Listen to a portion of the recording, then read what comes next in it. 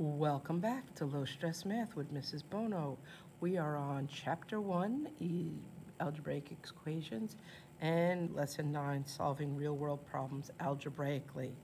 So, tips for solving word problems. And these go for all word problems that we're going to be solving over the next couple of months. But let's start with highlight keywords and numbers.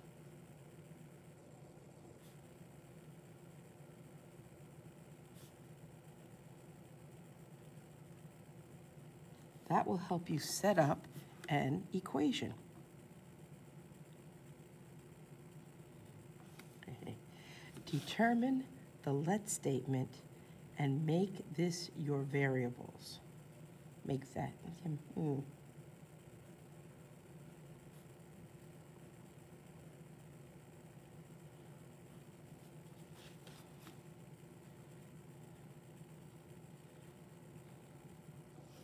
Okay, draw a diagram if it helps. And after solving, be sure you have answered the question asked.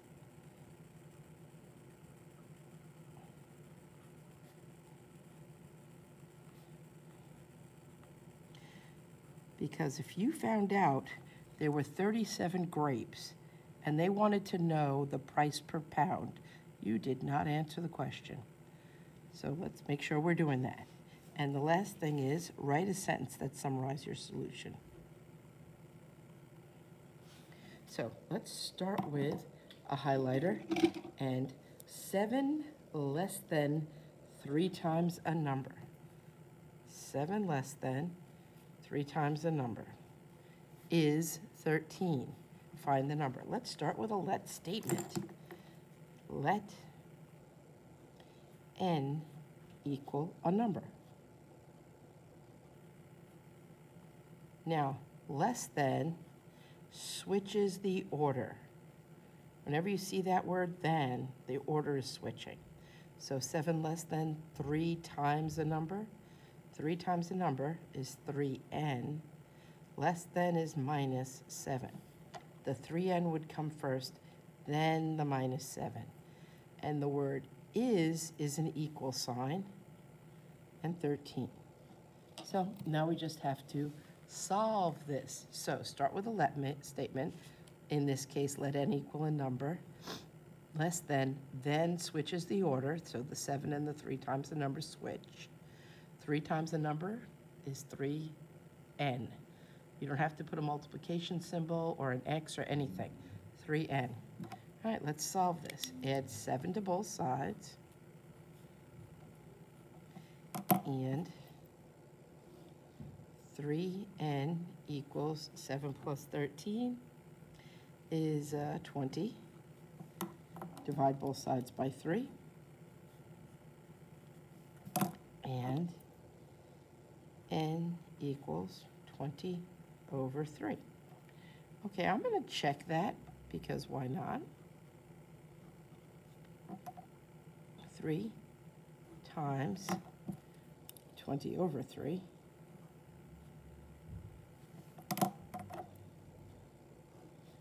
minus 7 equals 13. Okay, that would cancel. 20 minus 7, that's right, 13 equals 13. Now I should have grabbed my calculator to do that, but I didn't. And the last thing is, write a sentence. The number is 20 over 3. There we go. Not bad, not bad. All right, so write an algebraic equation.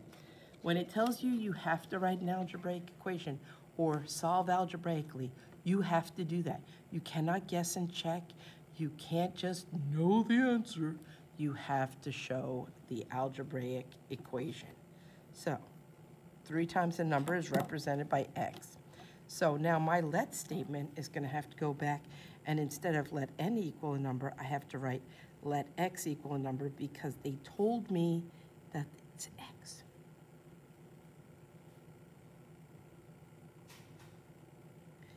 Increased by is add. So where's my highlighter?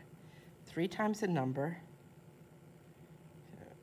3n, oh, sorry, not 3n, 3x, they told me it was an x.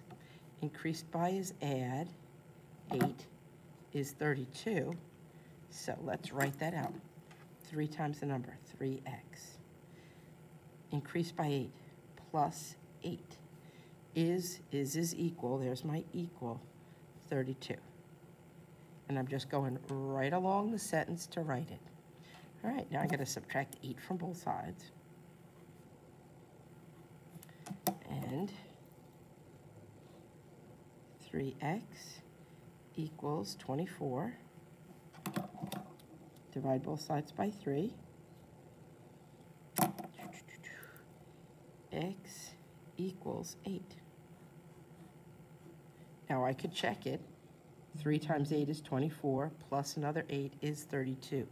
I could check it and write it down. It doesn't tell me I have to, but the next thing I have to do is write a sentence. The number is 8. There you go. Capital to start a sentence, period to end it. Make those English teachers proud of us mathematicians. On to the next. Oh, now we're getting real world word problems. So, Ashley, Tiffany, and Nefertiti went to TGI Fridays. After eating, they decided to divide the bill evenly. Oh, well, let's highlight that because evenly means, well, divide obviously means divide, but evenly means everybody pays the same thing. If the total bill was $72, how much did each person pay? Okay, so how many people are there? Wait, let's count people. Ashley, Tiffany, and Nefertiti, 3 people. Okay, so they decided to split the bill evenly. If the total bill was $72, how much did each person pay? Well, what could we use? P equal how much each person paid.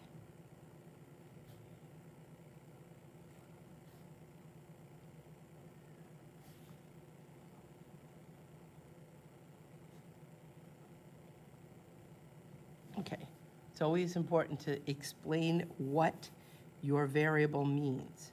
So now, there are 2 different ways we could write this. We could say 3 people times how much each person pays is equal to $72, or you could say $72 divided by 3 is equal to how much each person pays. Both of those will work.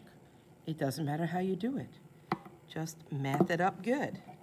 All right, divide each side by 3, and each person is going to pay $24.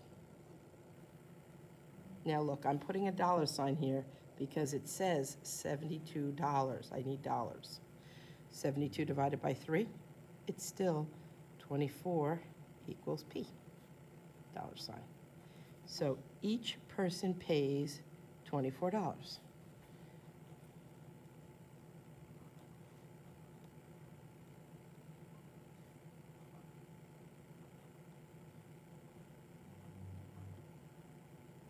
There we go. Capitals, periods, happy English teachers. Here we go. The next one. Jimmy bought a baseball bat and 8 baseballs. So 1 baseball bat and 8 baseballs for $163.25. The bat cost $165.45. What does the cost of 1 baseball? Okay, so let's highlight some stuff. 1 bat, 8 balls, $163. A bat is that much. Cost of 1 baseball. Cost of 1 baseball. So I'm going to make C the cost of 1 baseball. Let C equal the cost of 1 baseball.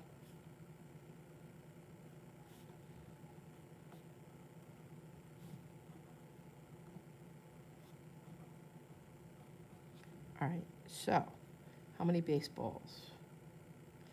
8 baseballs. 8 times the cost of 1 baseball plus the $106.45 for the bat is going to be equal to this total, $163.25. All right, I'm going to start by subtracting $106.45 from each.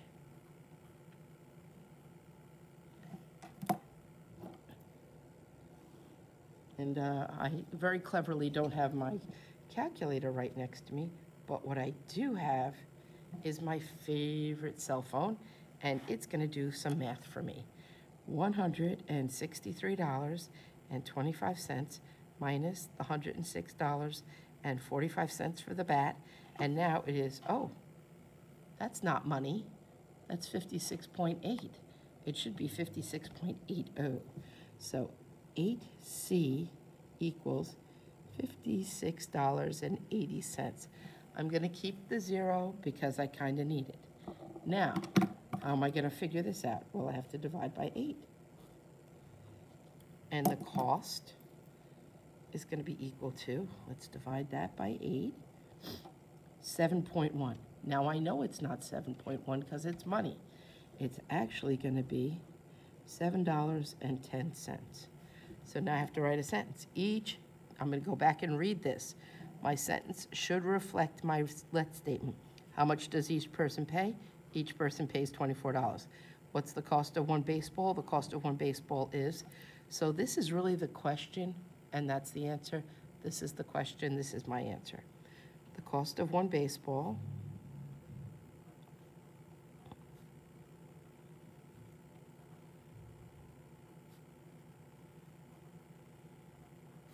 is, make sure you have a unit, $7.10, period.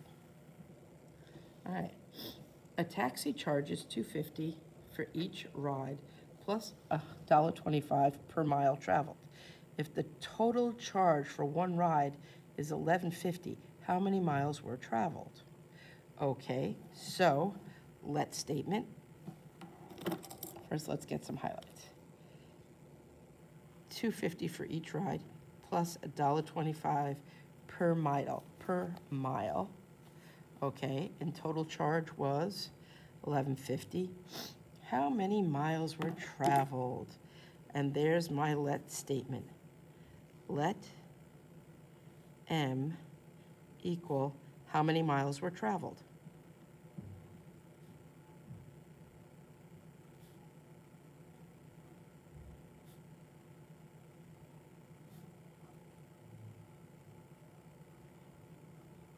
The let statement is going to reflect the answer, and the answer is going to reflect the let statement. So let M equal how many miles were traveled. So it's $2.50 per ride, plus, and this word per tells you where you're going to put your variable. I love the word per, it helps so much, but that is actually going to be where my variable goes. So $1.25 per mile, M is my variable, equals the total charge, $11.50. Now, to solve this, I have to start by subtracting $2.50 and $1.25 per mile equals, and back here to my happy calculator, $11.50 minus $2.50. Oh, $2.50, Bono, get it right. Is $9. Okay. Now, if I divide by $1.25, I will find out how many miles they went. Divided by $1.25 is 7.2 miles. There you go. That does not seem like I did that right. Wait a second, I think I mucked that up. I think I subtracted instead of dividing. Let's double check. 9 divided by $1.25 is, really? No. Something seems off, but I guess I'm right. I don't know. Yes, I am right. Okay, here we go. M equals 7.2 miles. So now I write my sentence, it's going to reflect that.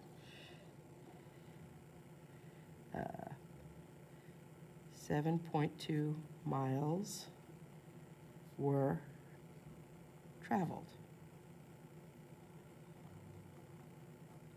There we go. Not too bad. Now it's your turn. Pause the video and do the problem. I'll wait for you. Are you back? Let's do this. It costs $2 per game to bowl. Okay, there's that per again. Per. Per is where the variable goes. Plus $3 to rent shoes. Now, if you think about it, you only rent shoes once. The total spent is $11. How many games did you bowl? And this part is my let statement. Let G equal how many games were bowled?